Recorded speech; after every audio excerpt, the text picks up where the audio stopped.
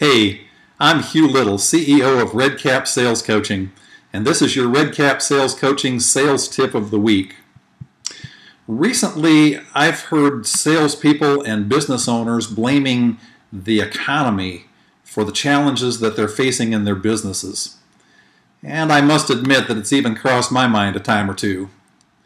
Today, I'm saying economy schmonomy. I had a conversation recently with James Hahn, a friend of mine here in Sebring, who is a fabulous artist and muralist. He and his wife Kay are also incredibly great at marketing and selling their art. James mentioned that he recently talked with some of the other local artists, and they're all complaining about how tough the economy is and how impossible it is to sell art to anyone, even though they're discounting their paintings to ridiculously low prices.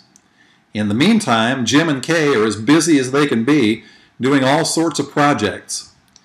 Last week, they inked a 5-figure contract with a business on the Florida Gulf Coast to do an 85-foot mural. Good grief, why are they able to do that when the economy's so bad? Well, first, they have a totally positive attitude. They believe people will love their art and buy it, and people do. Secondly, they're constantly looking for opportunity. It's there, and they find it because they're looking.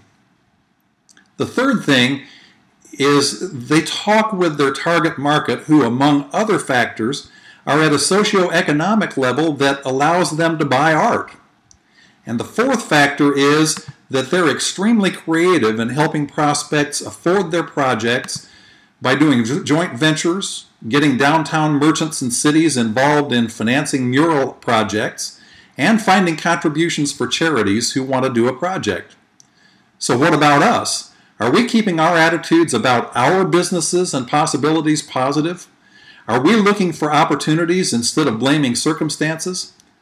By the way, did you know that there were more millionaires created in the Great Depression of the 1930s than any other decade before or since? They didn't commit suicide. They seized opportunity. Are we working with a target market that can afford our products and services? Are we being creative in the way that we market and sell and in helping our prospects find ways to do business with us? We are in a rotten economy, folks, and we can seize the day, seize the opportunity, and reap the rewards of booming businesses. I wish you all the best in your businesses and your lives. Tune in next week for another Redcap Sales Coaching Sales Tip of the Week, and make it a profitable day.